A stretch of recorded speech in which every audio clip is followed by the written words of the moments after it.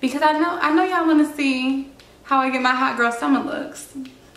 I know y'all do.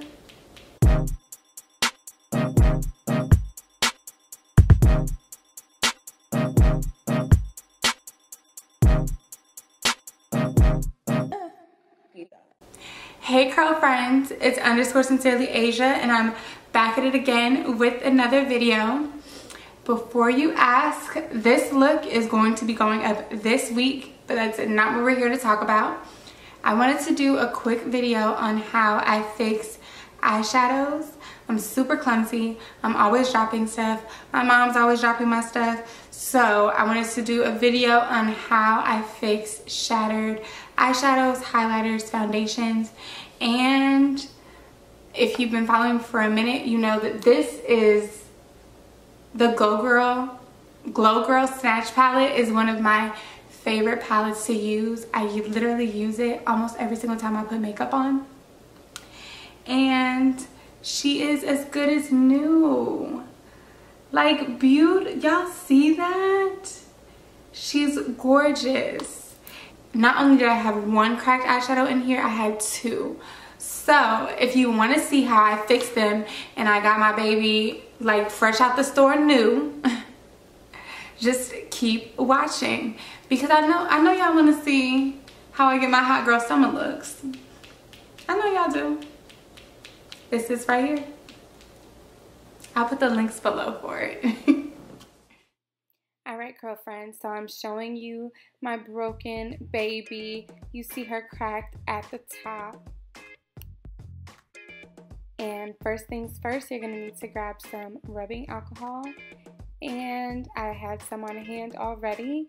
I poured in about 50-50 as far as my mixture. So 50% alcohol towards however much pigment I had in each little eyeshadow container.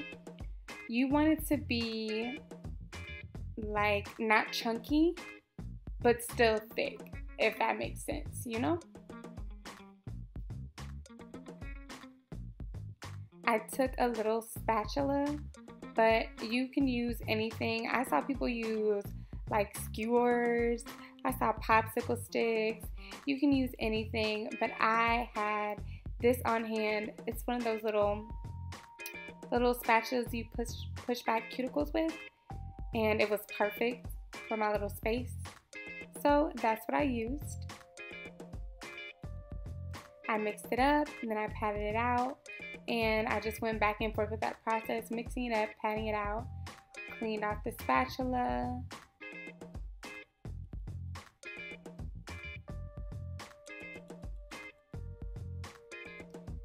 Now I went through and I'm ready for my second shadow.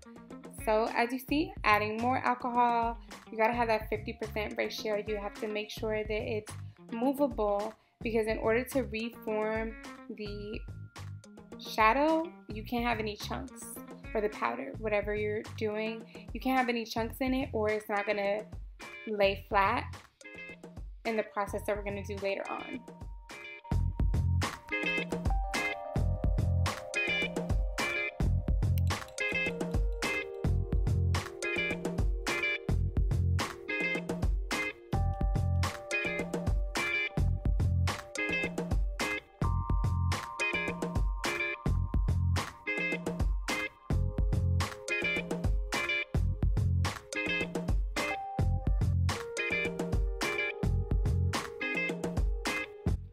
So from what I gathered, if you're not really into the aesthetic and the look of a new palette, and it just doesn't matter, if you just want to make it usable, you can stop after this. You can just make sure everything's nice and inside, clean up around the palette, and let it dry for like 24 hours, and you'll be good.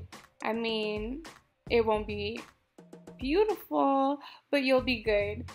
I myself wanted a new look, like the fresh out the store look, so I kept going with my process.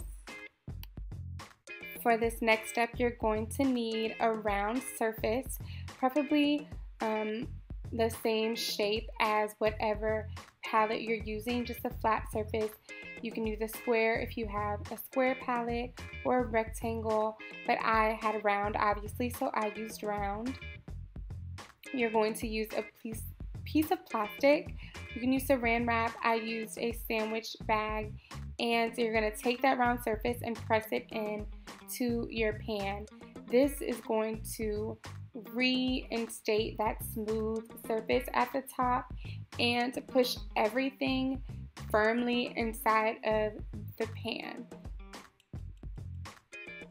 There you go. It's like new. It is so cool to me.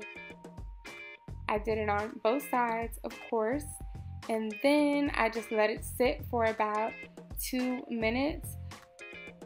I cleaned up around it before I moved on to the next step.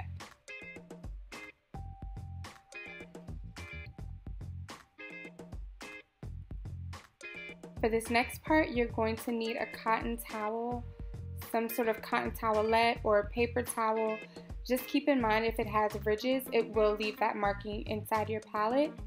You're going to take that same round surface and just follow those same steps from earlier, pressing it in firmly. You're not going to hurt the shadow. You're not going to get any fallout. See? You get like none. That's the alcohol merging your shadow back together. I did that for both the shadows. I took that time to clean up around my palette. I want it to look good as new.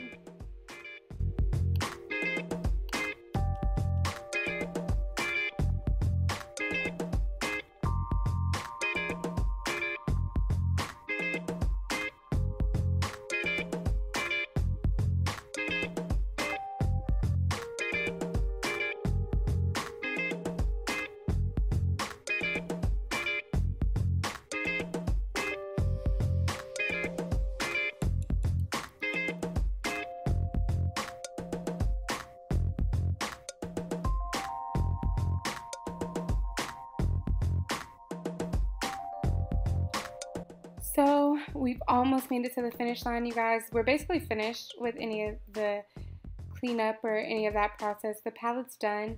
You're just gonna let it sit for about 15 minutes. I went back and checked it a couple times, but other than that, we are done. After that, you're able to move the palette around. Nothing's gonna fall out, and it is beautiful, as good as new.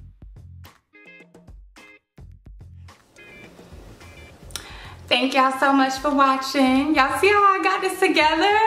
Did y'all believe in me? Did y'all believe that I was gonna make Black Girl Magic happen? Because I believed, okay? If you would like to see how I got this look, it's gonna be in the next video. It's my next upload. And I'll link the links to get this palette down below. It's one of my absolute favorites. I love it so much. See y'all in the next one.